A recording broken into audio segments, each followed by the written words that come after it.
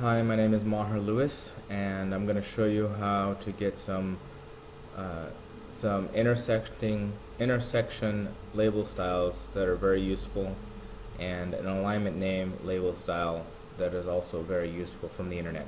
Okay. First, you want to go to your web search engine, type in the website is called Mastering Civil 3D 2009, and the website that you're looking for is called Wiley. I don't see. Oh, here it is. That's it right there.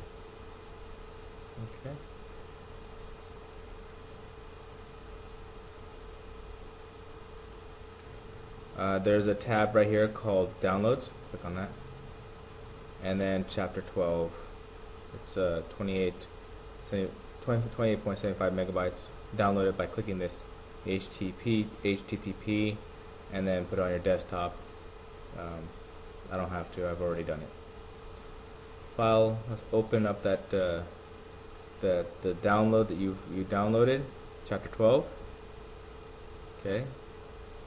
And the drawing that I want you to look at, it's called Corridor Pier Intersection Finish.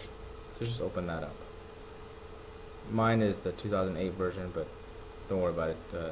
This window says, okay, well, it's 2008 version. Let's update all our AEC objects 2009. Fine, say okay.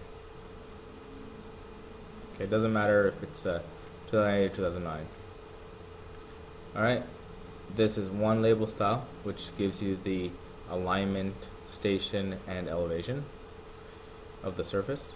And then this one is another one that I use for intersection design, which is the alignment, station, alignment name and station, and the elevation of the profile at a point along that alignment between two intersecting alignments. Okay. And the third one is this label called alignment name, which is, this one is labeled on a curve. You can have an alignment name label on a line, which this file does have. Once you've downloaded it from this FTP site, chapter 12, that's it. That's the file. Okay. So let's bring it over to one of my drawings. I'm working on this drawing currently. Okay. So here you have your drawing open. You have the drawing that has the labels in it below yours. Go to settings. Okay.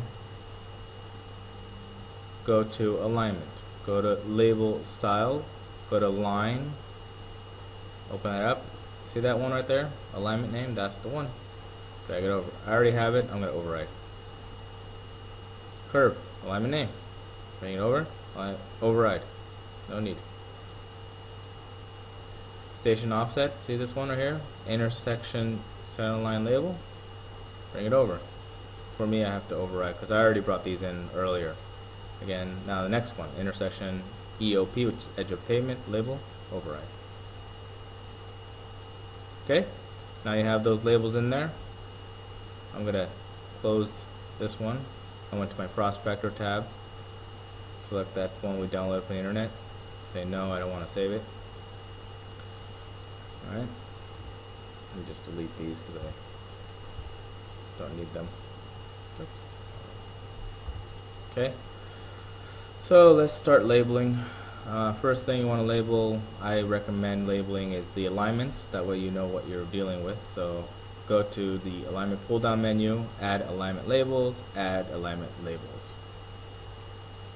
It'll be what is the feature or the object that you want to label. I select the alignment.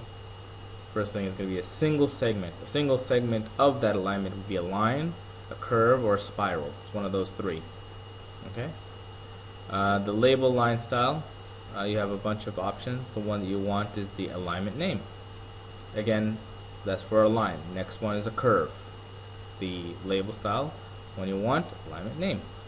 Spiral, like I said, there's three components, three different types of segments that go into an alignment object in the spiral, which I don't have an alignment name for the spiral label style, but that's okay. Alright, let's go add. We're going to choose this one, we're going to choose that one. These are the two alignments that intersect to a point right there. Okay, done. First one's called highway edge of pavement, the other one's called main highway. Similar naming convention with the HWY abbreviation for highway. Anyways, it doesn't make any difference. Okay, let's label the intersection. Again, same pull down menu. Now you're going to go to station offset, and these are the two that we downloaded, that we brought over. Intersection center line label, intersection edge of pavement label. We'll do the center line. Okay, add. It says select an alignment. I'm going to select this one. Specify station. We're going to choose the intersection, and we're going to go 0 offset. Select another alignment. Oh, now it says select the profile. Well, we already know this is called highway edge of pavement, so we'll do the highway EOP final grade. That's it.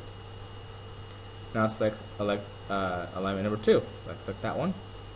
It's asking for a profile for alignment number 2, which again, main highway, so it's main highway profile. So okay, done. So there you go. That's your label. What is the first thing you notice when you look at this label? Well, the elevations are more than a foot from each other. So when they intersect one higher by a foot than the other. So as a guy is driving down this road, he's going to catch air as soon as he hits this intersection, and we're talking about a foot plus of air, and you don't want that. Okay, most projects, when you have alignments that intersect at the same elevation.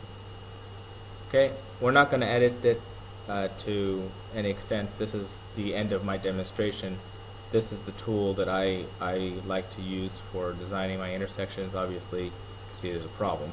And then this is another label, which is very useful. That way, when you have two designers designing, one is designing the main highway and the other one's designing the edge of pavement, you want them to intersect, and they are going to intersect at the same elevation. You got to know which alignment is which, and then you have to know what the elevation of that intersecting profile is. And that concludes this presentation. Thank you for watching.